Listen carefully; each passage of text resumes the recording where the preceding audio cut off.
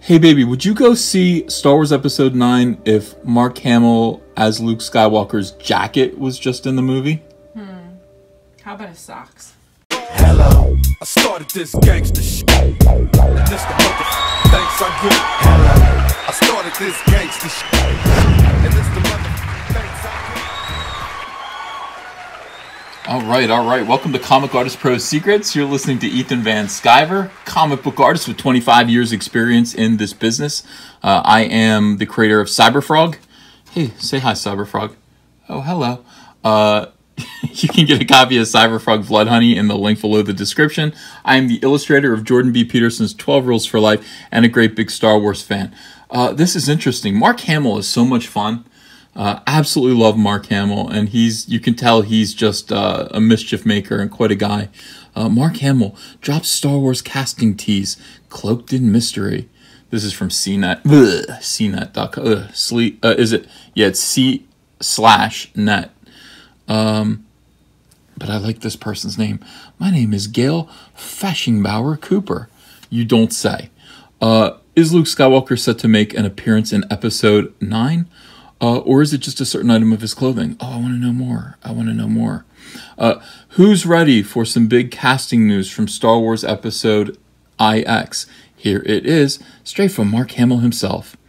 On Wednesday, the actor tweeted, "Breaking news. Star Wars Episode 9 writer-director J.J. Abrams casts Empty Robe in latest installment of much-anticipated space saga." By that much-anticipated space saga, he means Star Wars. Almost certainly he means Star Wars. He can't possibly mean Star Trek. Nobody wants to see any more Star Trek that I know of. All my friends want to see Star Wars, so he must mean Star Wars. Here's his cloak. That's spooky. Look how it's mounted there. Like, if you owned this item of clothing, you'd want it to be mounted like this, like somewhere in your garage, I guess. I don't know. Where would you put this? Yeah. So the actor who plays Luke Skywalker is just having a little fun with Star Wars devotees. He knows that despite, spoiler, certain events of The Last Jedi, he just disappeared. He looked into the sunset, and he faded away, and his robe landed on the ground. Yeah, it was very sad. It was like Yoda. It was a little like Yoda when Yoda died. It wasn't like Obi-Wan Kenobi, because when Obi-Wan Kenobi died, like, his robe just went and fell to the ground, like, in a violent, like, kind of like that. I mean, just, when Yoda died, his blankets just slowly kind of lowered to the ground, or lowered to his mattress. Did he have a mattress? I don't know if Yoda had a mattress. What was Yoda sleeping on? And then when Luke died, yeah, it was the same kind of thing. He just faded away, and his robe just gently plopped to the ground. So, I mean, that could be what this is. It could just be that they go back and they find Luke's robe. And Luke's robe needs to be in the movie. Luke's robe is a character in the movie. Obviously, Rey is going to find it. Who else? Maybe Lando and Han Solo will find it. I'm sorry, I'm not letting go of that. Some people are saying I'm crazy for believing, but I do believe it's quite possible that Lando Calrissian rescued Han Solo, patched up the hole through his heart. I don't know, was it through his heart? And saved his life last minute, just like they did Luke Skywalker in Empire Strikes Back. Same situation. And then they're both going to look for Luke, and they're going to find his robe, his empty robe. Yeah. Many viewers would like to see his character return to wrap up the space saga in December 2019, but with this joke, he seemed to hint that there's truly nothing left of Luke to show up. That's right, but what about that Force ghost? What about that blue Force ghost that we keep hearing about? We keep hearing the phrase Force ghost. Can we use a Force ghost to force Mark Hamill to be Luke Skywalker one more time? Why not? And, yesterday we talked about how Mark Hamill took pictures of himself shaving off his big, bushy Luke Skywalker beard. He had that big beard, made him look cool, made him look like an old man Luke Skywalker. And then he shaved off his face. He's got baby face now. He's got kid face. Whenever I shave my beard, Kaylee's like, "You have kid face." Yeah, and it creeps everyone out. But Luke actually looked like Luke. Mark Hamill actually looked like young Luke Skywalker again. What could that mean? We don't know. He's playing games with our heart. Fans on Twitter appeared to take the joke in stride. Teased one fan, "Wow, this movie is cloaked in mystery." I don't know if the fan really spoke like that. It's probably not nice to give him a soy boy voice. We don't know. And another slyly said, "I heard it fundamentally disagrees with the direction director J.J. Abrams has taken it in, as it prefers to be folded and kept in a drawer and not hung in a closet." I don't know that he spoke like a hillbilly like that. I don't know. John Huey. Okay, I don't know about what John Huey sounds like. I don't know what Joshua Ray sounds like either. So I apologize to both of those gentlemen for judging them. Tim Wright, servant of Lathless, says, "What the hell? Why cast an empty robe when Disney has this awesome cape?" Guys, this isn't funny. This isn't funny at all. This is about Luke Skywalker and whether or not Luke Skywalker is going to be in the next movie. Why joke about this? I don't find this funny. Dewey, Cheatham, and Howe. Oh, that's is that a Marx Brothers joke? Give the cape a prequel. All right, don't give him any ideas. That sounds reasonable. Adam Stephen Kelly says, "Help me, empty robe. You're my only hope." That's poignant. That's a poignant joke. And Josh Thompson says, removes robe. "It's old man Kenobi who runs the abandoned Jedi temple," points at Force Ghost. "And I would have gotten away with it too if it wasn't for you meddling Padawans." Okay, that's a little nerdy. That's a Scooby-Doo joke, combined with Star Wars and the prequels and A New Hope. As to whether Hamill will actually appear, even in flashback or as a Force Ghost, no one, not even the robe, will say. The robe can't talk. It looks like it can, but it can't. That is cool. I would like to own that. If you own that, would you wear it? I'd wear it. I would wear it. Yeah. I almost bought the Greatest American Heroes costume. You better believe I would have worn it, but it only came in XL. I needed it too. An XL would have fit just fine. Yeah. Hamill joked about this before in May.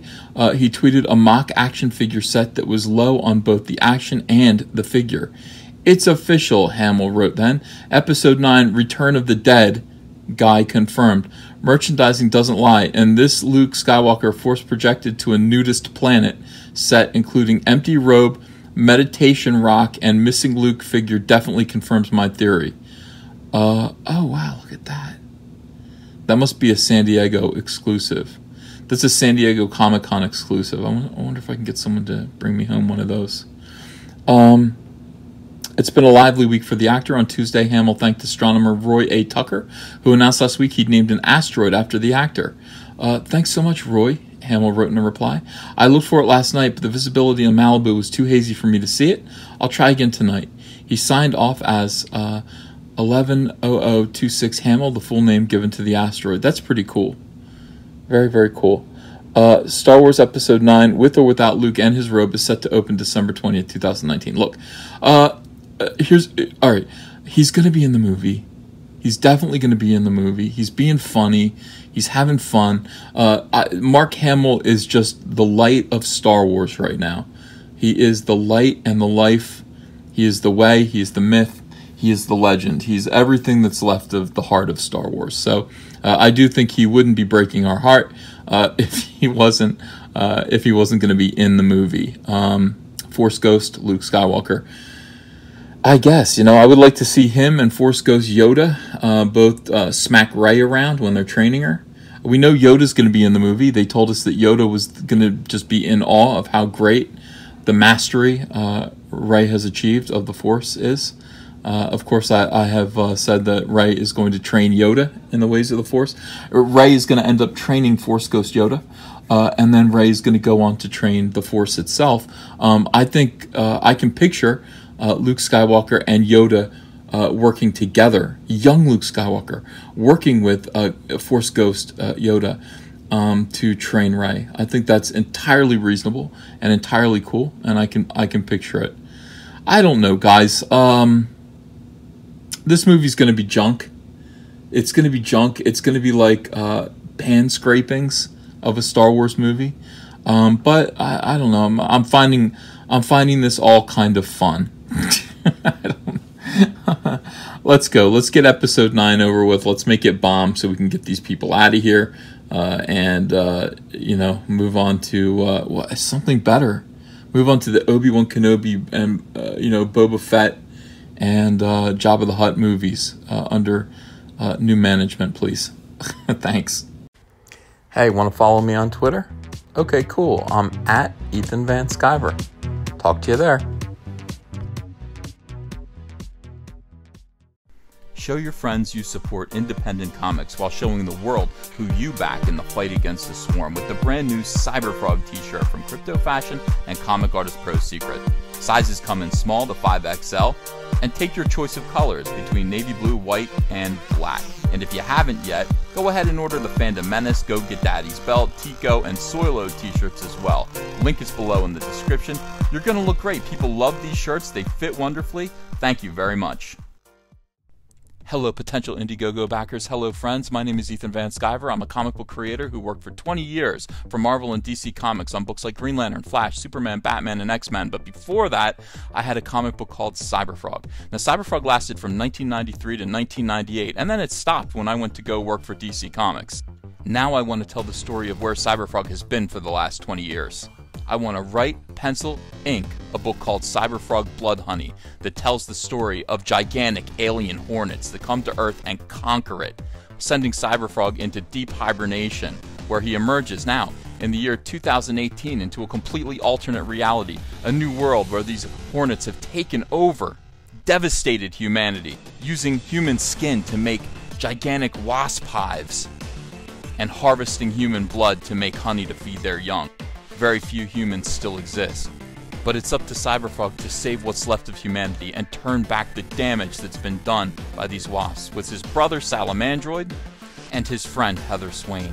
I want you to help me do this. We're going to get colors by Kyle Ritter. He's a fantastic colorist, and he's going to make this book sing.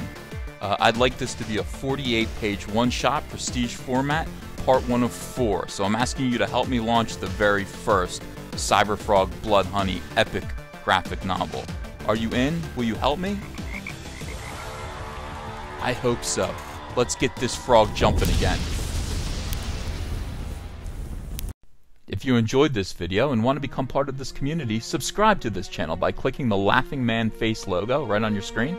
Ring the bell for notifications as well. You'll never miss a live chat. And stay tuned, another video by Comic Artist Pro Secrets is coming right up.